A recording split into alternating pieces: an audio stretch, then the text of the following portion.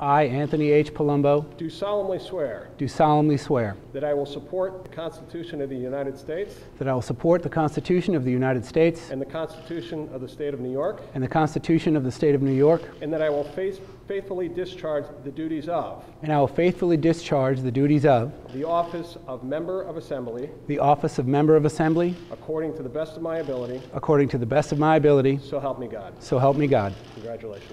Thank you, Your Honor. Thank you. This is a very exciting day for my family, myself, and it's a tremendous honor to be sworn in. I look forward to working with my new Assembly colleagues and to make Long Island the best place to live, work, and raise a family. Hi, I'm Anthony Palumbo, your new Assemblyman for the 2nd Assembly District. I represent the towns of Southold, Riverhead, and Brookhaven. I look forward to representing the residents of Suffolk County to make Long Island more affordable again.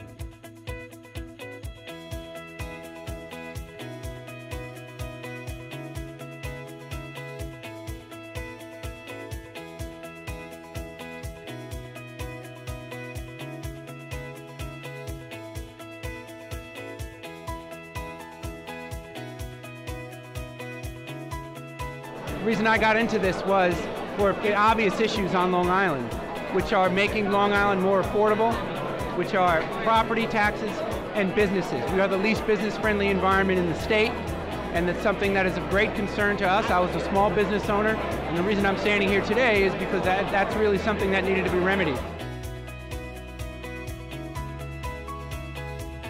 I'm very excited to get to work.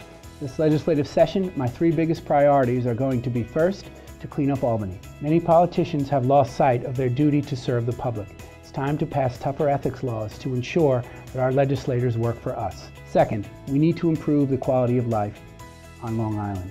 As the father of 2 children, I need to ensure that our education system is strong, that our children have the opportunities that we had to improve our communities and to provide the greatest opportunities we can for our children in the years to come.